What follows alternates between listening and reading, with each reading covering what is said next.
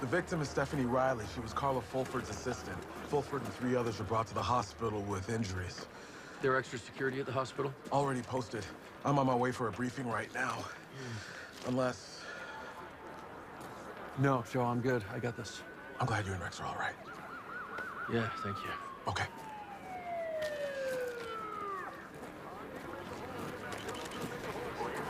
Sarah. Hey, you okay? Yeah, I'm fine. What do we got? The device contained a plastic explosive linked with Semtex. It was a contained bomb, designed to damage the vehicle and its occupants. The explosives unit is analyzing the debris we found. Fulford's vehicle went straight from the hotel parking garage to Kitty Kitty. Any cameras or attendants at the garage? No, but Fulford's campaign manager, Cameron Sanchez, said that everyone who should have had this schedule would also have been in the SUV when the bomb was supposed to be detonated. Minister Fulford, of course, was expected in the car, but there was also supposed to be Mabel Holness, Cameron Sanchez. Yeah, and Brandon Keeler, local poster boy for Fulford's campaign launch. Got his life back on track after his wife died 5 years ago because of an overdose. Brandon himself spent 5 years in prison for drug charges.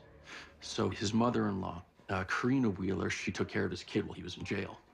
Regardless, Brandon's behavioral profile, including his status as an addict in recovery and his previous incarceration, doesn't really line up with what you would expect to see in a bomber. You think the bomb was a political statement? Well, he was likely someone who was feeling aggrieved and powerless. The bomber cast himself as David to the target's Goliath. Okay, and what about the tipster? He has to be involved somehow. His intel came from somewhere. He claims to have no link to Fulford or anybody she works with, and says he doesn't know who planted the bomb. Okay, Rex and I'll check him out. Charlie, it's possible he really doesn't know who planted the bomb.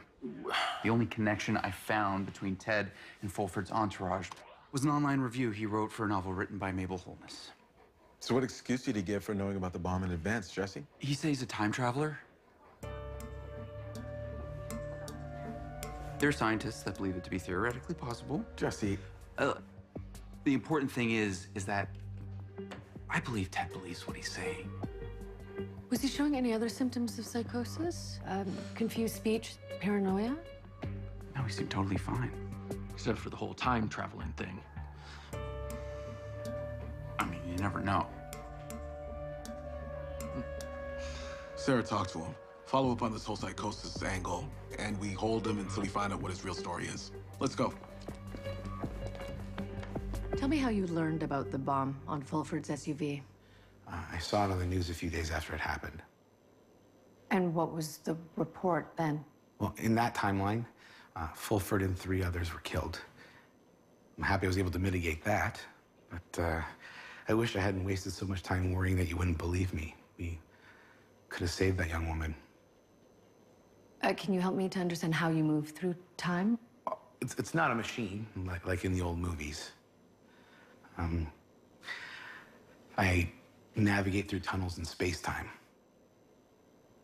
Apart from this event, have you ever felt, heard, seen, or otherwise experienced things that other people can't? You're screening me for psychosis. It's okay. No, I have not experienced any hallucinations. Just the time travel.